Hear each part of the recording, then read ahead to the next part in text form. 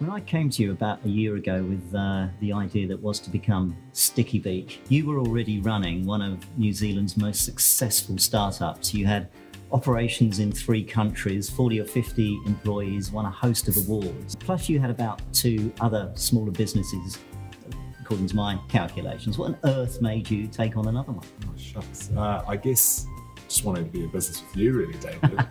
No, I could tell that the Stickybeak value proposition was extremely strong.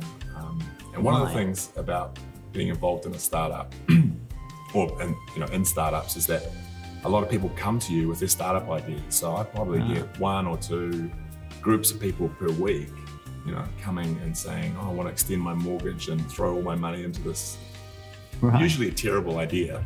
But my first piece of advice is always to go and do some research, talk to your prospective customers, and pick up the phone. And for whatever reason, that seems to be a huge barrier to a lot of people. And I just thought that the whole ecosystem would really benefit from a tool like Stickybeak. So as a product owner, I often talk to customers. I try and do it every week, actually. And just so you can hear directly from your customers what's wrong and what's right with your product. And I just saw that Stickybeak is a really great way of automating that and getting a much larger sample size. You've been in the marketing and comms industry for a long time now, David. You've been around the traps, a bit of a veteran. How do you see the impact of marketing automation tools? Well, I think marketing automation is really the second technology revolution that the marketing and comms industry has suffered, if you like. The first one was the arrival of the social media platform, and it changed the business model for agencies, and it changed the relationship between agency and client.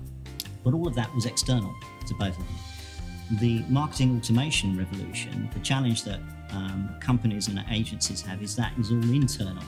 And so I guess what I mean by marketing automation is all of the sort of software applications that automate existing tasks that agencies and companies do. And so, for example, MailChimp automates your EDM. What that's meant for the agency and client marketing and comms market has been much more disruptive than that previous transformation, I think, because it's internal. And that means that behaviors have got to change and skill sets have got to change. So, a PR company now will probably have a stack of between 12 and 30 different applications that somebody in that business has got to understand, choose, research, run the training for, and the communications and integrate. And you've just experienced that with your business, of course. That's right. Being a technologist, I thought, well, this will be easy, integrating all these marketing automation tools.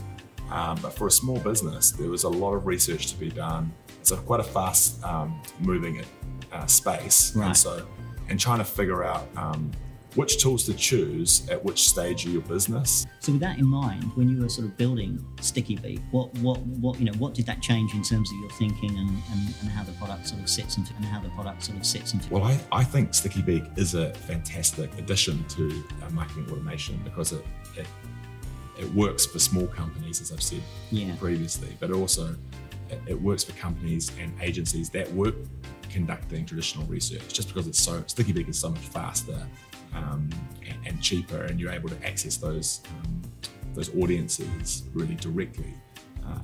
And so I think it scales really nicely from small business through to enterprise. It's always a challenge to sort of rein back, because you of course think that we're just at the beginning of what sort of conversation engaging research could and should be.